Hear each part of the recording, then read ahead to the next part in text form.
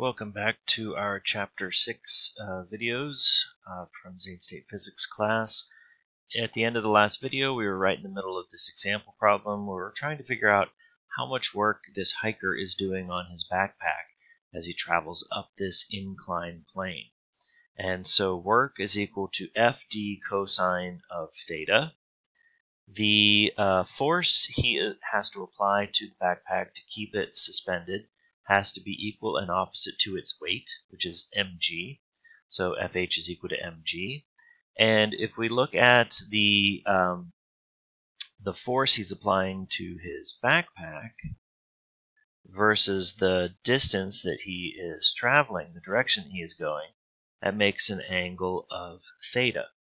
And so the component of his force he's applying that is parallel to that direction is the force times cosine of theta. So that's where the cosine of theta comes into play. So we have his force is mg times d times cosine of theta. But what is that distance d? If we look at this slope he's going up, it makes a right triangle. We are given that the height he goes up is 10 meters, but then we need to figure out what that length is. So using right triangle trigonometry, we said that cosine of theta is the adjacent side over the hypotenuse, which is 10 over d. If we solve this equation for d, we get d is equal to 10 over cosine of theta, and then we can substitute that into this equation, which now becomes mg times 10, I should say 10.0 over cosine of theta times cosine of theta. And look what happens here. The cosine of thetas cancel out. And so this equation now becomes work is equal to 10.0 times mg.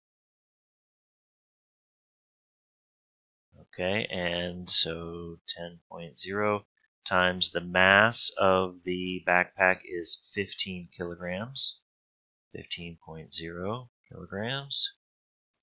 And the acceleration due to gravity is 9.80 meters per second squared. And so the work done is 1470 joules, 1,470 joules when rounded to three significant figures. So that's the work he is doing on the backpack. But if we look at the negative work done by gravity, it is mg times cosine of theta.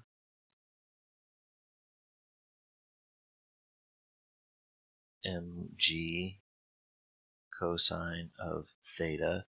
mgd, I should say, mgd cosine of theta, because mg is the force, F, d is the distance traveled, cosine of theta, and if we plug in here, d is still the same, so this is now going to become mg 10.0 over cosine of theta times cosine of theta, and those will cancel out, and we're left with the exact same amount, 10.0 mg, which is 1470 joules. It's just that the work is going in the opposite direction, the work due to gravity, so it is negative. It's negative work. And so if we combine these two, 1470 that he does on his backpack and the negative work of 1470 done by gravity, the net work that is done here is 0. So there is 0 net work done on the backpack, which can be a little bit confusing, but basically what we're saying here is, yes, the hiker is doing work on this backpack by applying his force in the upward direction, but gravity is doing the same amount of work in the opposite direction. So when we combine those two things, they get canceled out.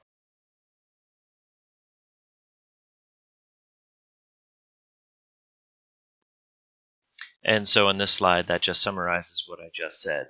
Gravity is doing the same amount of work in the opposite direction. It's doing negative work, and so those things cancel out. The net work on the system is in fact zero.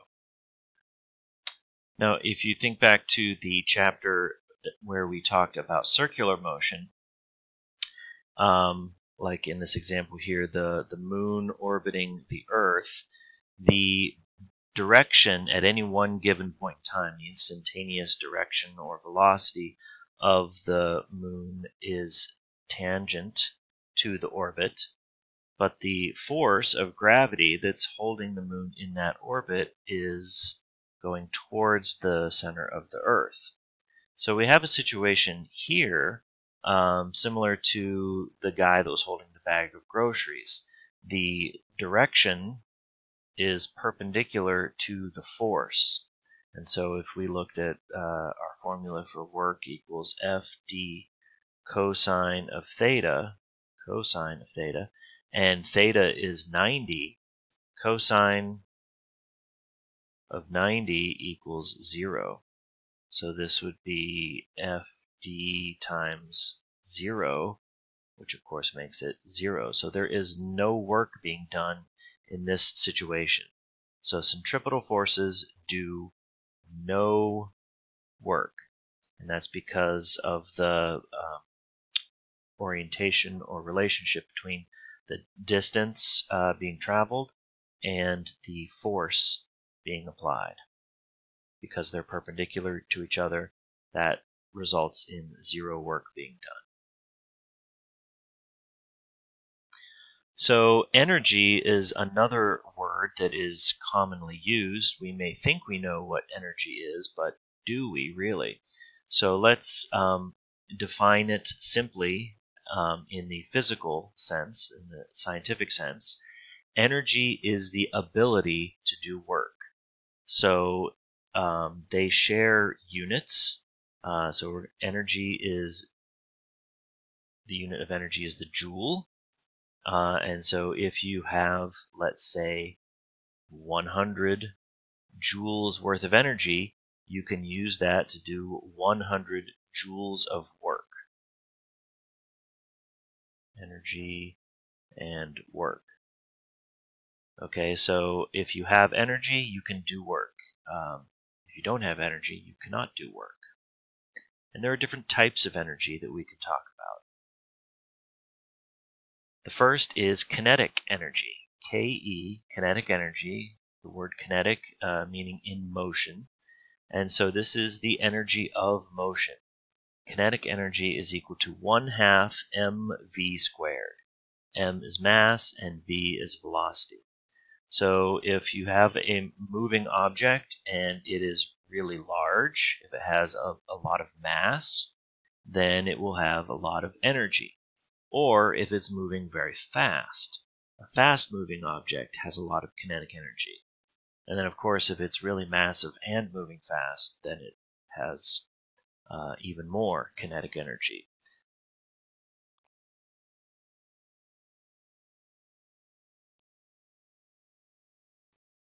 So if we were to look at some type of system, like a car rolling down the street, and we had sort of a before and after situation, we could determine the amount of work done, the net work done on that system, by looking at the change in kinetic energy.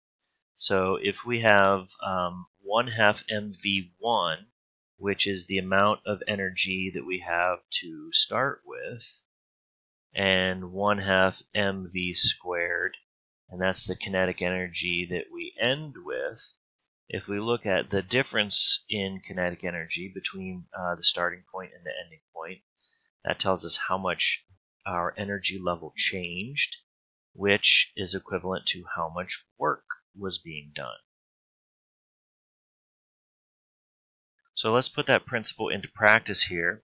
We have a 10,000 kilogram train that is traveling at 17 meters per second. And we want to bring that to a stop. We want to stop the train. How much work is going to need to be done on that train in order to stop it?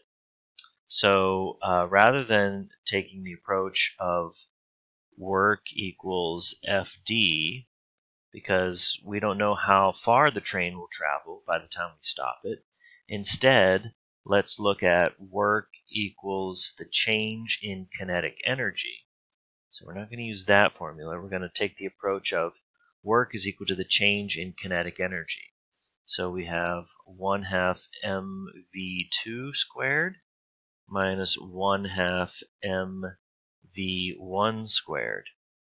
So if we want to bring it to a stop, then that means that the final velocity is going to be 0.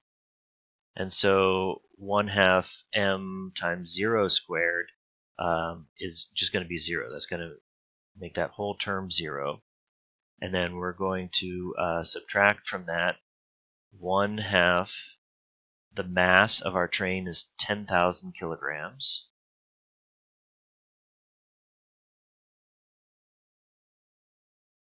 And its initial velocity was 17 meters per second. So we've got 1/2 mv squared. So don't forget to square it. And so that equals 1,445,000 joules. And it's negative, by the way. That's negative 1,445,000 joules.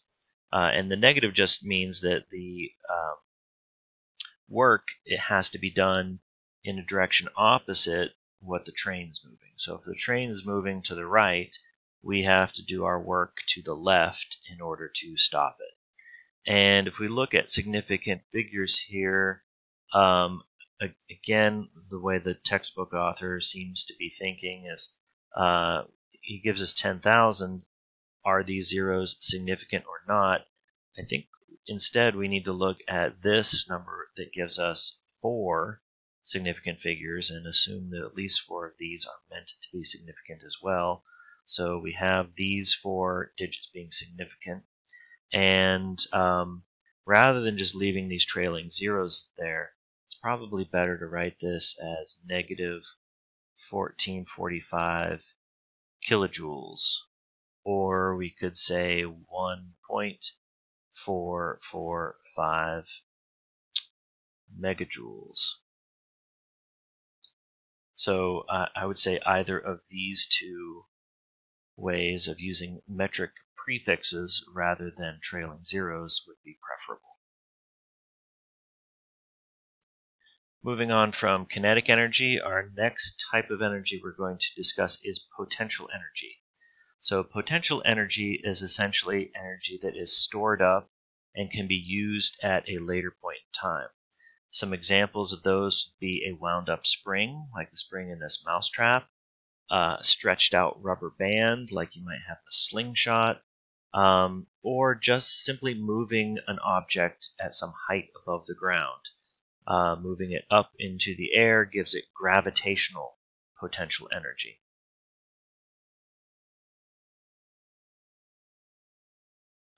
So potential energy due to gravity is equal to mgy, mass times acceleration due to gravity times y, where y is some distance measured from a frame of reference. So if we have an object at this point, and then we raise it up some distance y or h, the potential energy we are giving the object is mgy or mgh. And this is not absolute because the starting point can be anything we choose. So long as we define a reference point and measure up from there, we can describe the change in potential energy. That's going to bring me to the end of this video. We'll look at a potential energy example in the next one.